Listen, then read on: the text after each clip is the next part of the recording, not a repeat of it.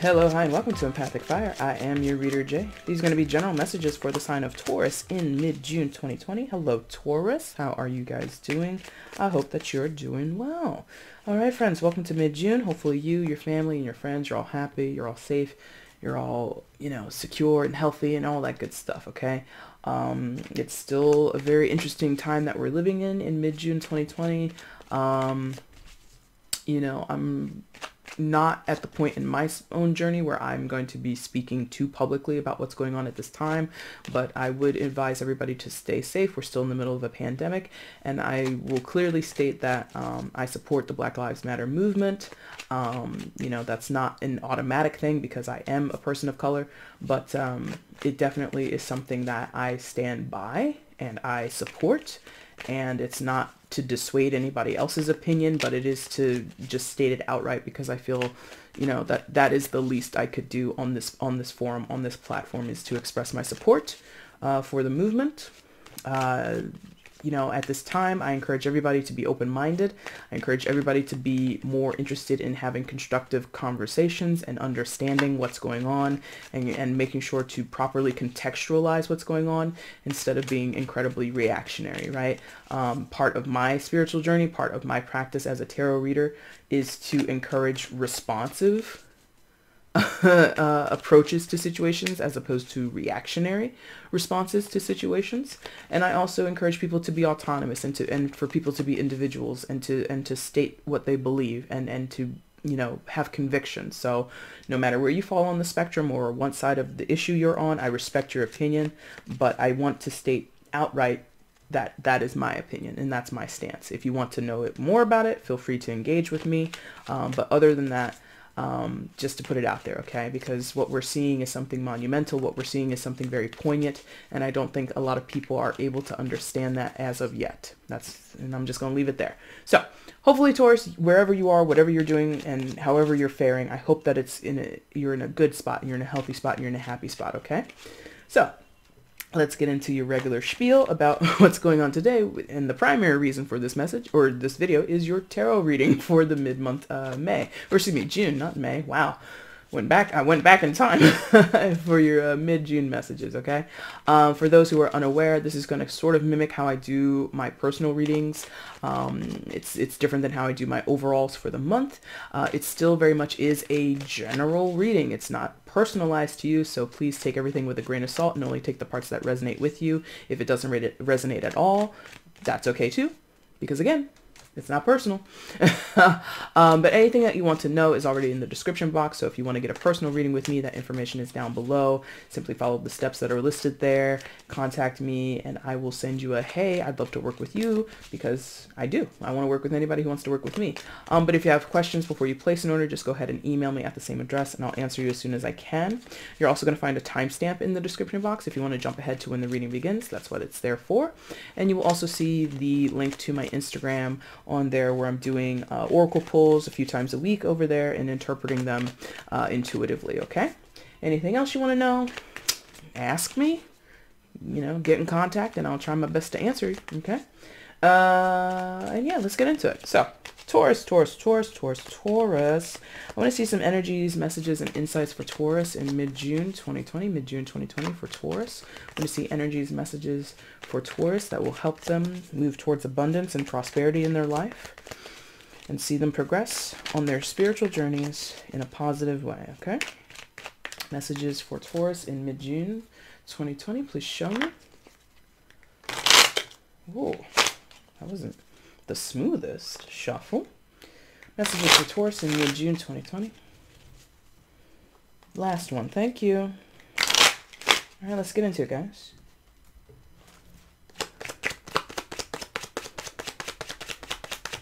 Mid-June messages for Taurus, please. Whoa, that got really stiff at the end. And now it's stiff in the... I gotta do something with these cards too. Mid-month messages for Taurus, please show me. Thank you. The Sun. Mid-month messages for Taurus, please show me. And the Eight of Wands, very good. Happy to communicate, maybe. Mid-month messages for Taurus in June 2020. Mid-month messages for Taurus in June 2020. Anything else? Maybe we're starting with the 2 mid-month. Okay, there it goes. I was like, it didn't feel like it was done. And I was right. And the Chariot. Okay, more than happy to get on with something. More than happy to make progress in a situation. The Sun, 8 of Wands in the Chariot. Sun, secondary major for Leo. Some of you could be dealing with a Leo, but you don't have to be. That's overall, I think, positivity and optimism. This feels really auspicious. This feels really confident. This feels really assured. I get the sense that many of you are like, this might not be the best phrasing, but I'm going to go with it. It feels like some of you are coming in with this energy of being above it all. So anybody who's being petty in your life, any energy that is basically low vibe, you're above it.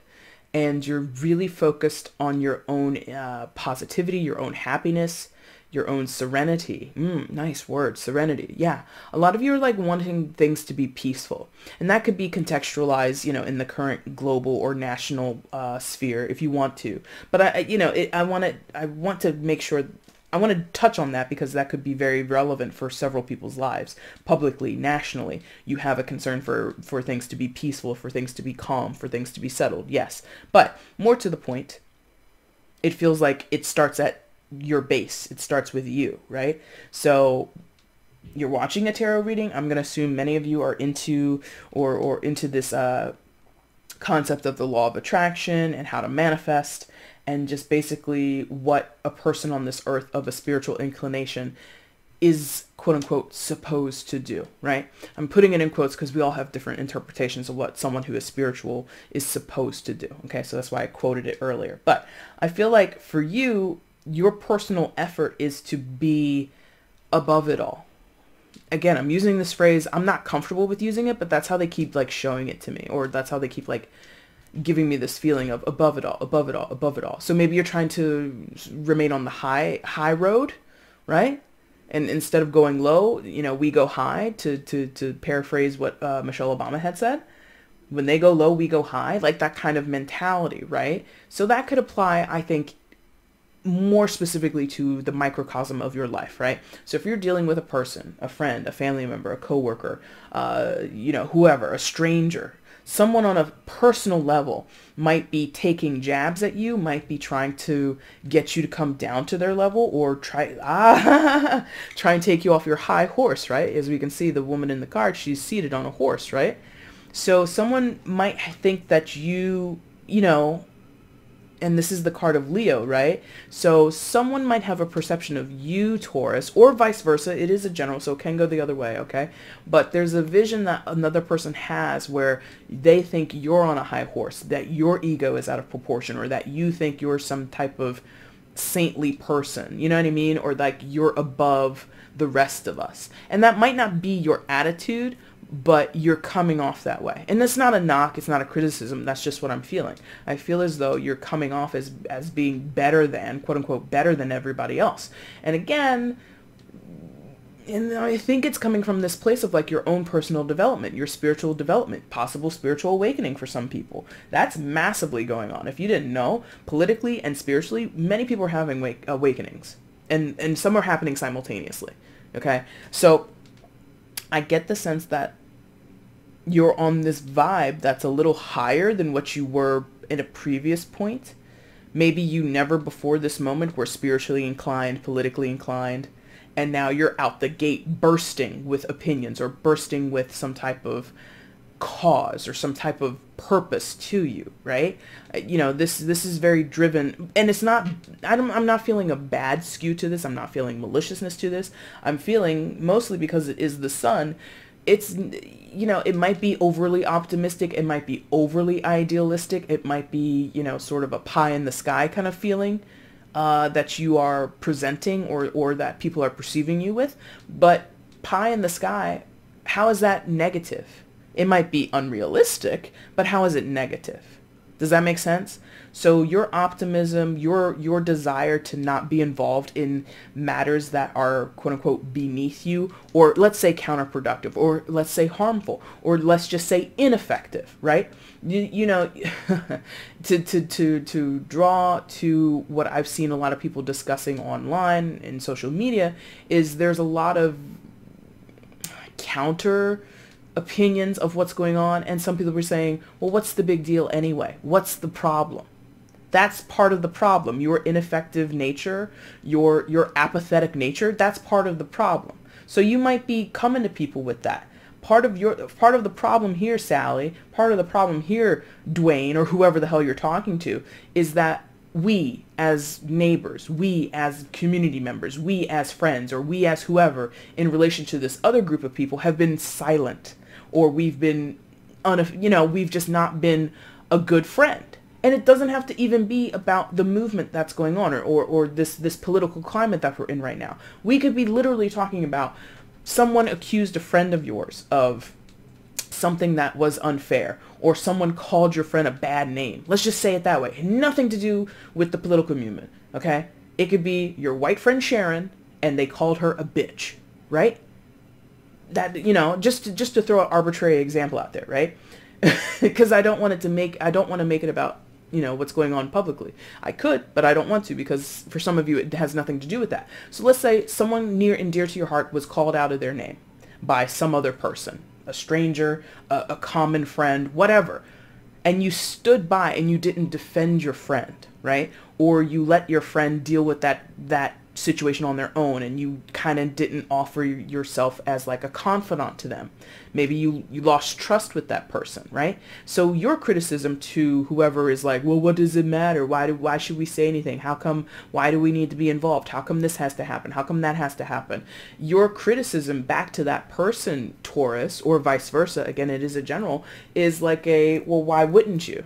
Why wouldn't you? Isn't that the decent thing to do? If a friend of yours was insulted, and you know that your friend is not a bitch, or you know that your friend is not this and not that and not this and not that, why wouldn't you stand up for them? Why wouldn't you vocalize your support for them, right? And you could do that within your own family. You might have family members that are on the out with with your parents, or with your siblings, right? It could be something just between a group of siblings. There's 4 of you, and like 2 of you are like on the outs, and like one of you is like staunchly saying the other 2 are the worst thing in the world, and you're over there like, but they're not. You know what I mean? So I feel as though you're in a precarious situation. That's why I'm like talking so much about this. The 8 of Wands is right there. So you're in heavy discussions, Taurus.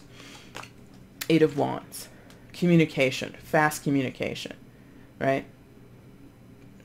Could be pointed communication, or passionate, let's say that, impassioned, very fiery, okay, because wands are related to the fire signs, right? So something that's impactful, something that's very important to you, you're heavily discussing this, going back and forth, back and forth, back and forth, back and forth with people over a certain issue that is either very personal to you or very public, and it's still personal to you, or important to you, I should say.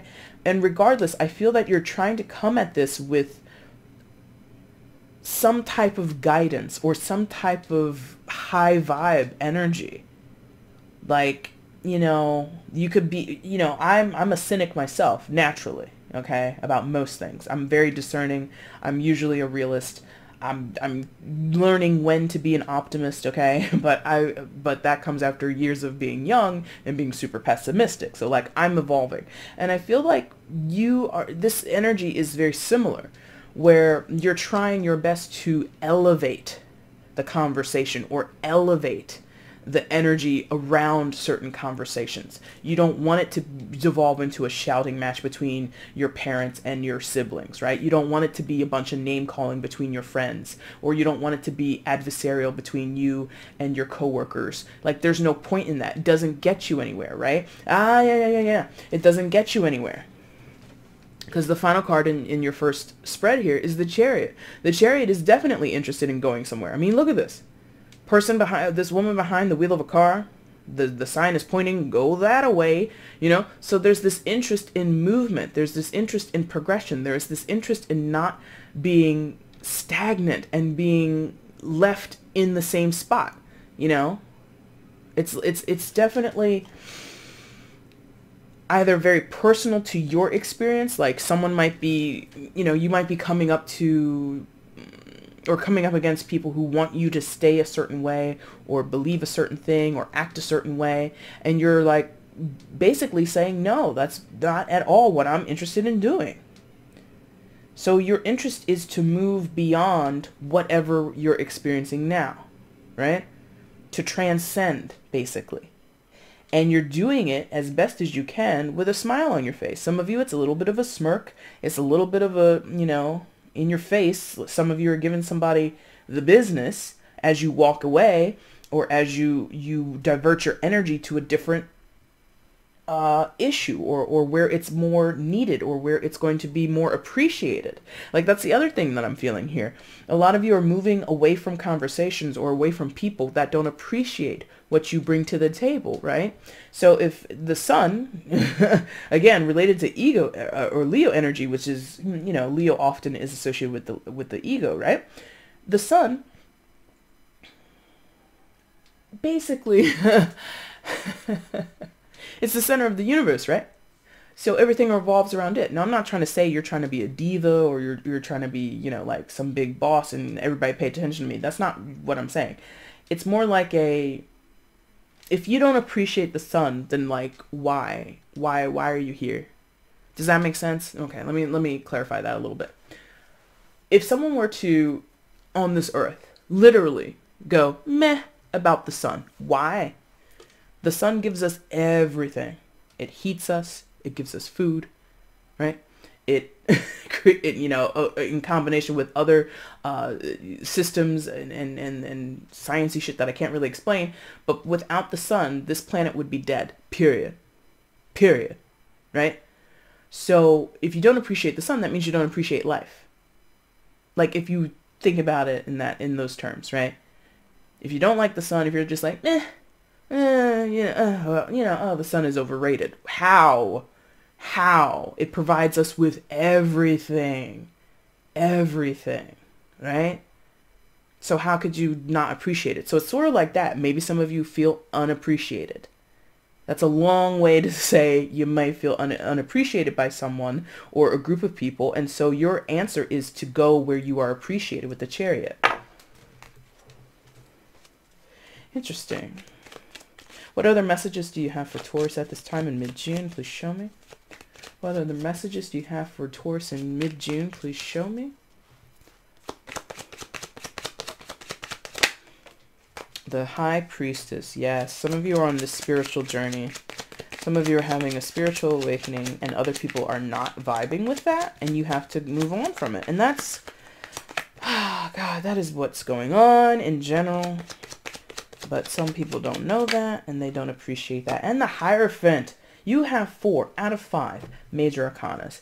Tauruses, who this is applying to, you're having some type of spiritual awakening. Now, it doesn't mean you're doing your spiritual journey the way I would, the way he would, she would, they would, whoever.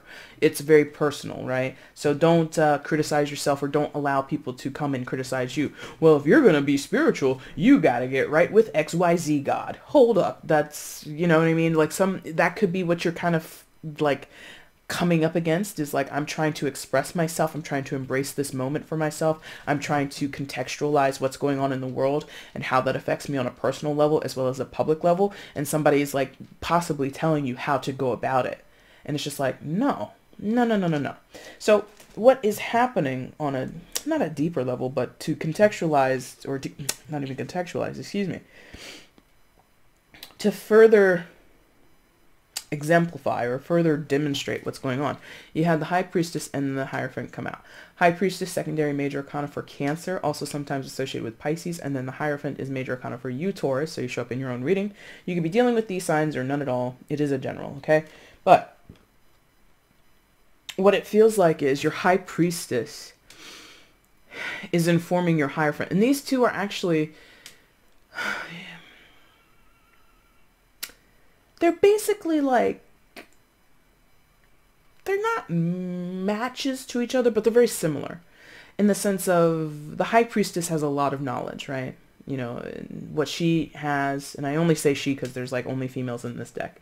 They're actually, to me, the High Priestess is this deep concept that has no gender and all this other kind of stuff. But whatever. But on this card, this high priestess possesses all the knowledge in the universe, right? In the traditional tarot, many times you'll see the high priestess depicted with a book, and that book has all the information from Alpha to Omega, right? So wealth of knowledge, but lots of silence, okay? Deep inner knowing, but not super expressive all the time, you know? And definitely doesn't give answers that we want.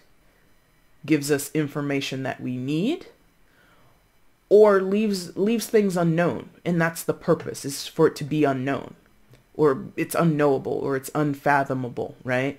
So there's like a lot of mysticism around the high priestess. The Hierophant comes with the same type of impacts, the same type of oomph, but the Hierophant is more relegated to the real world, the 3D experience here on Earth. So a lot of knowledge, but not all knowledge, just a lot. Okay, there's a difference. All the knowledge, a lot of knowledge. Okay, very different. And then the Hierophant normally is relegated to certain systems in life, right? So in traditional tarot, you will see like a priest, and he's usually like speaking to some monks or something like that. So religion, government, school, entertainment, or media. Like these are systems that have a lot of knowledge and have a lot of power, but it's limited. It ultimately is limited. There are limits to all of those systems that I just listed off. The high priestess is limitless. You see the difference, right? Both powerful, but we probably would recognize the Hierophant a little easier because, well, we live here on Earth. We don't live out in the cosmos. We're not these, we are living a very physical, tangible life that has like all these rules and regulations to it. So my point is this. You are going through some type of awakening, some type of uptick in your life, politically, spiritually, mentally, emotionally. Yeah, I don't see much here of your physical life other than the Chariot involves some type of movement. So some of you, like I said, you might be packing up, or did I say that in the previous reading? I might have said that in the previous reading, but the Chariot can indicate to some type of movement. So you might be moving, literally moving your physical body, moving your physical home, and going somewhere, and you're guided to do it from an internal space, right? So some of you might be moving away from a more traditional structured place with the Hierophant card to a more open or expansive approach to life, like the High Priestess would sort of, I guess, advocate for or support, I should say. And all the while, I don't know who this is, but this person exists in your energy.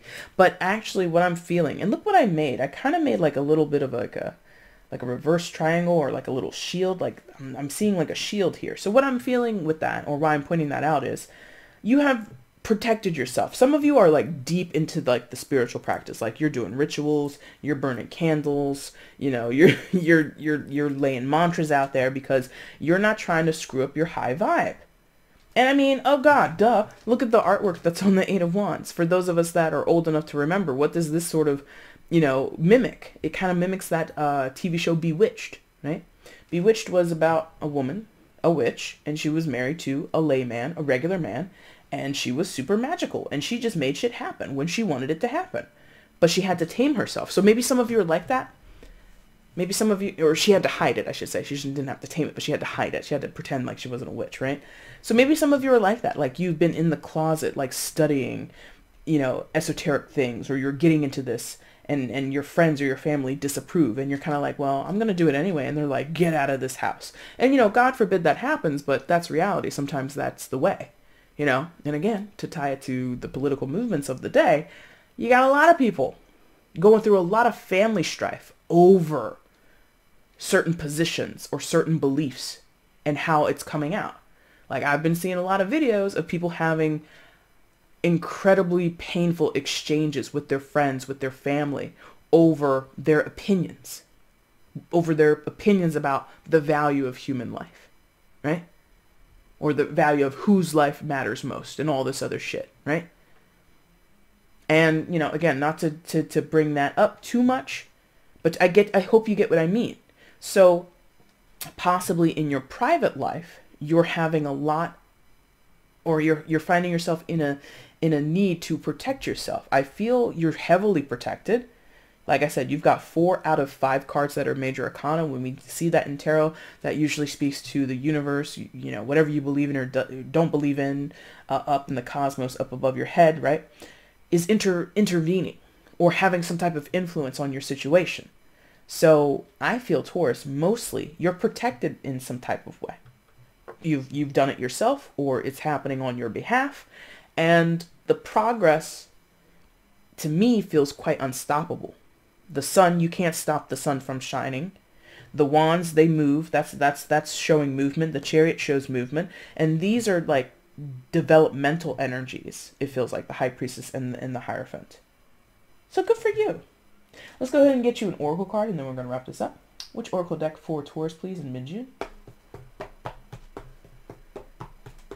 Which oracle deck for Taurus in mid-June, please?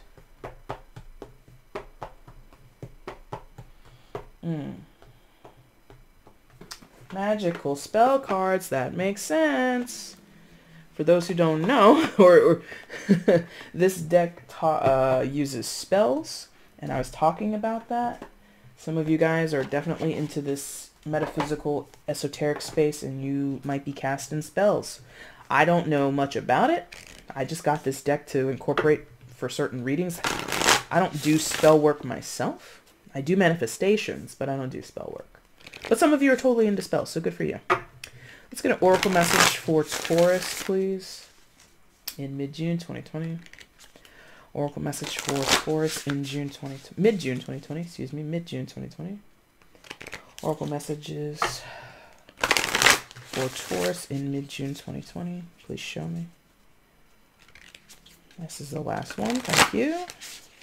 Ooh, I almost dropped my cards all over the place. Typical. All right, let's see. Okay. Divine guidance. Go on, guides. Do it. Do it, universe. Card 38. You add that up. That's an 11. That's a master number. Divine guidance. Whispers from the beings who shine. Let their messages be clear and kind. So we're going to read a little bit from the book. These passages are super long. So if you want the deck so you can read the messages, I suggest you get it. It's a good book. It's a good deck and a good book. I like it. All right, so a little bit from the book directly. Divine guidance. When we are in a fix of some kind, we often wonder how we came to be in such a dark situation. We may turn to counseling, discussions with close friends, money, or addictions to either help us or to numb us to the pain of being in such troubled times. But there is a wonderful alternative, and that is to seek divine guidance and counsel to help us see the shining path which lies before us anew. If you were chosen by this spell, the universe wants you to know that it has something important planned for your life, which may be difficult for you to see or even believe at this time.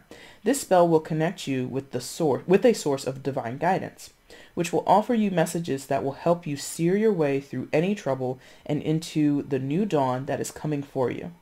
You will be blessed with clear direction, comfort, and a sense that all will be well. You simply need to be open to these messages. Now, there's a whole bunch left. I'm not going to read it, because it's a public reading and we got to move these things along. But that to me speaks to the sun, where you're kind of choosing to be in a high vibe, even though other people are trying to drag you down from that, what to believe, and basically trying to stay faithful or find something to keep your spirits up. I think that's related to the High Priestess and the Hierophant. And then finding a safe place to go and knowing that you're taken care of, or knowing that you're going to progress towards something good. 8 of Wands and the Chariot. Beautiful. Taurus, that's amazing. In my opinion, of course. But Taurus, that also marks the end of this video. If you like the messages that are here, if you like the video, please go ahead and click the like button down below. If you want to leave a message down below that kind of, explains how this resonates in your life, you want to leave a comment, that would be amazing as well. If you want to share the video and to let other people know that you like my stuff, you know what that makes you? Amazing. And if you want to subscribe to my channel, there is a button specially made for that. So go ahead and subscribe, friends. Guess what? It would be amazing. Taurus. I'll be back soonish. I'm still going to be doing a surprise live within the month of June. just so I can reach out and, get in touch with more people who are in the collective, do some collective readings as opposed to the specific zodiac readings that I do now in my lives. So be on the lookout for that. If you're not subscribed, consider subscribing and being notified so you can see when I come on and do that. I'm also going to be back soon to do your July messages and your mid-Julys after that. So hopefully I see you in the future and you come back for a little bit more of what I have to offer, okay? Taurus, I thank you guys so much for watching. Take care.